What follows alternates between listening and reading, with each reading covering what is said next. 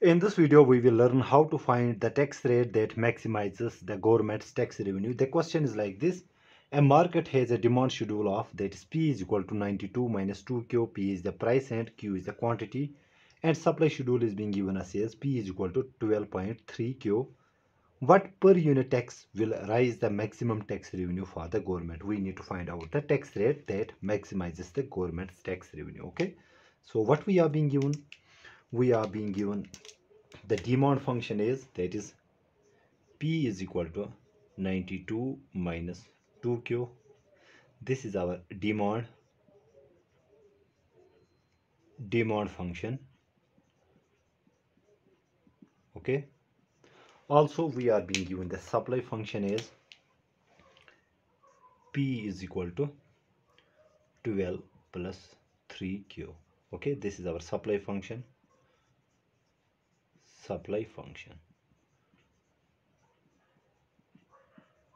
Let's try to graph this out to understand it better.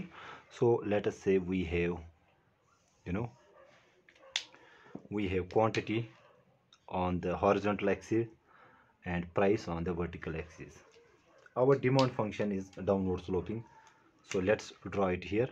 So this is our demand function, and we are also being given the supply function with intercept 12. So let's draw it here like this. Okay, so this is our supply function. Okay, so what happens initially? This is our demand function and this is our supply function.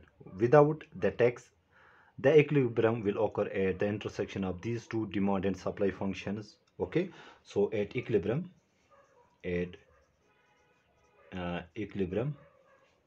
demand will be equal to supply.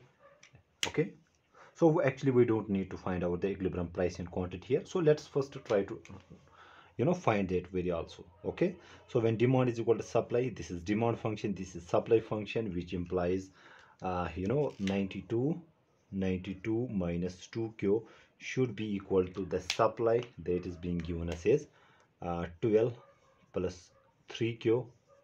So solving for quantity, so 2Q transposing, it will become positive. So 2Q plus 3Q is 5Q.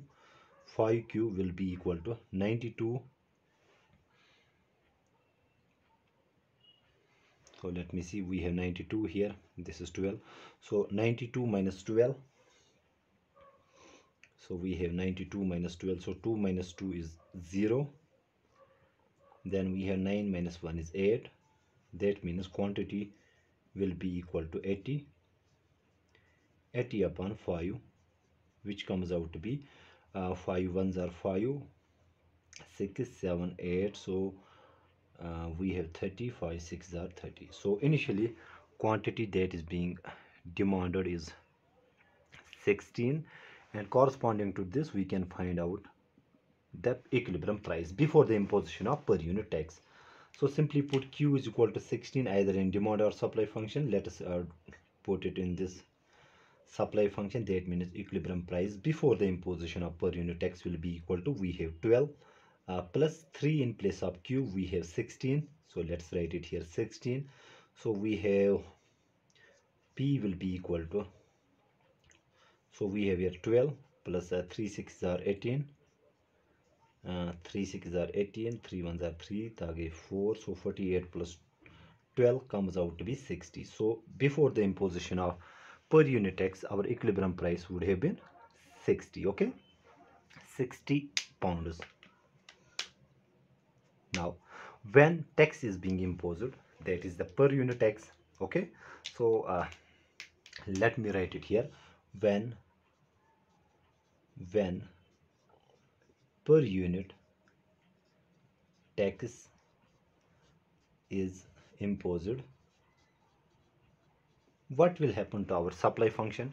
So when per unit tax is imposed, our marginal cost will increase. That means our supply function will shift leftwards. That means we will be supplying less quantity. Okay, then our new supply function will be, so let's write it here. So our new supply function will be, let's denote it by S dash is equal to, so this is our original supply function. Okay, so S dash will be equal to, that is P dash, let us say new price will be equal to 12 plus 3Q plus the tax rate. Okay, let us say T is the tax. So initially this was our supply function 12 plus 3Q. When per unit tax is being imposed, our supply function will shift leftwards. So let's draw it here also. So it will go in this fashion. So let us say this is our new supply function with the imposition of per unit tax. Okay, now at equilibrium, at this point we can see demand and supply functions are again intersecting with each other.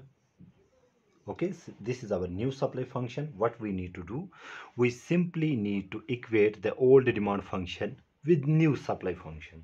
Okay, so at equilibrium, again at equilibrium, old demand function, that is being denoted by D, should be equal to new supply function, that is S superscript n. For the sake of simplicity, that denotes the new supply function. So original demand function is this 92 minus 2Q. So we have 92 minus 2Q should be equal to the new supply function, that is this 12 plus 3Q plus the tax. Okay, solving again for let's solve it for Q here. So we have 2Q plus 3Q, it will become 5Q. So 92 minus 12 comes out to be again 80. We have 80 is equal to T, which implies, let me see if I am doing it correctly or not. So we have 92 minus 2Q, so it becomes 5Q here. Transposing this, so this is our, okay, I hope I'm making this clear here. So let us solve it for Q. So 5Q will be equal to T, transposing again, it will become minus 80, which gives us Q will be equal to, this is T upon 5 minus 80 upon 5 is 5 ones are 5, 6 7 8 5 6 are 30. Let's denote it by Q star. This is the quantity that will be transacted after the imposition of per unit tax, that is Q dash. Okay, Q dash, that is equal to this expression. Now what will be then tax revenue? So let's write it as government revenue will be equal to the tax rate times the quantity that is being transacted, that is Q star, and T is as it is T, and Q star is T upon 5 minus 16, solving it. So this becomes T square upon 5 minus 16 T. This is our tax revenue, what we call the government tax revenue. So let's write it as, so this is our government revenue. Now government revenue is maximized. So government revenue is maximized when marginal government revenue is equal to 0. Okay, so by marginal government revenue means to take the derivative of this government revenue function with respect to T. That means DGR with respect to T and set it equal to 0.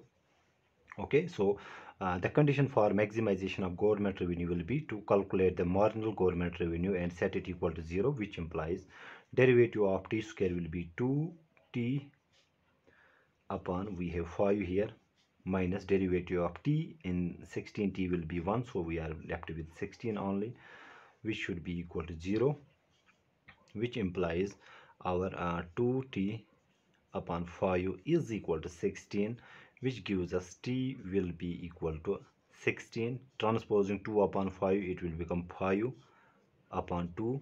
So t will be equal to 2 ones are 2 8s are 60. So this is 8 5s are 40. Okay, so we got this very tax rate that will maximize the government's tax revenue. Okay, so you can also draw the government revenue function here if I can. So let us draw another graph. So we have tax rate on this side and government revenue on this side. Since this here this is a quadratic function, it will look like this.